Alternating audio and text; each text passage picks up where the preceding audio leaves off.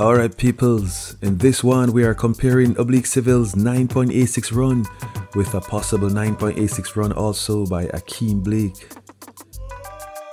Track fans may have witnessed the fastest run ever over 100 meters by sprinter Ackeem Blake at the recent Velocity Fest 13 on April 22nd.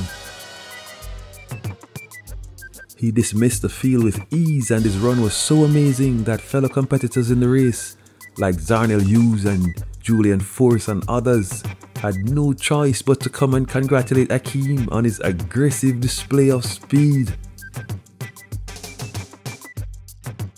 Unfortunately, while the entire stadium waited with bated breath and high expectations of a personal best time and a potential world lead, no time at all was allotted to the race.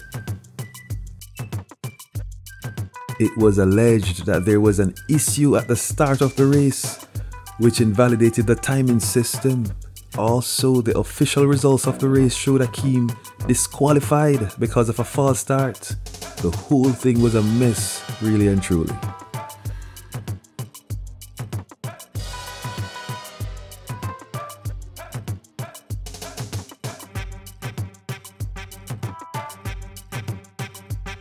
But clearly, Ackeem was on another level of speed and seemed to be running under 9.9 seconds. And seriously, just how fast did he run? We're going to find out in a real way. Last year, May 22nd at the Jubilee Series, Oblique Seville set a remarkable personal best of 9.86 seconds. His run shattered the Jamaican men slump of slow times and brought on pure excitement back in the men's 100 meters. So now, let's compare Oblique's run with Ackeem's run, side by side, with their starts synchronized perfectly.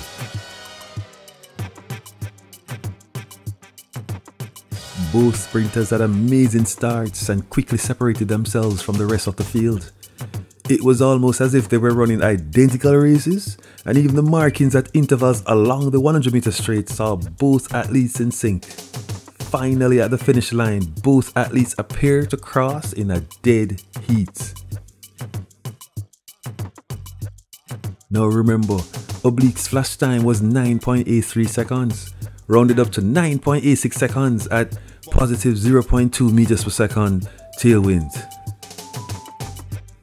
There was no wind indicator in Ackeem's race, but the previous race, a mere minutes before, had the wind reading at positive 0.1 meters per second.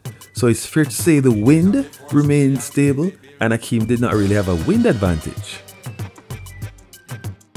Let's look again at the finish line where Oblique's left foot is on the line but his torso does not appear to be over the line yet. At the same time, Ackeem's foot is not yet on the line, but his torso appears to be leaning forward, about to touch the line. Man, did Ackeem win this matchup? Was it a photo finish between them both? This is serious stuff, trust me. Do you think they are separated by 1/100th of a second? Or 2/100ths of a second? Again, remember, Oblique's time was 9.86 seconds, and Ackeem definitely appeared to be on the same clocking. So what was Ackeem's time in a realistic way? Did Ackeem also run 9.86 seconds? 9.87 perhaps? Yo!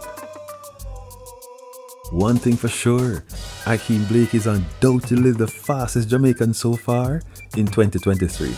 And it's gearing up to be an exciting finish at the national trials in June. Trust me on that. Oblique is fast and Ackeem is fast. Who is faster?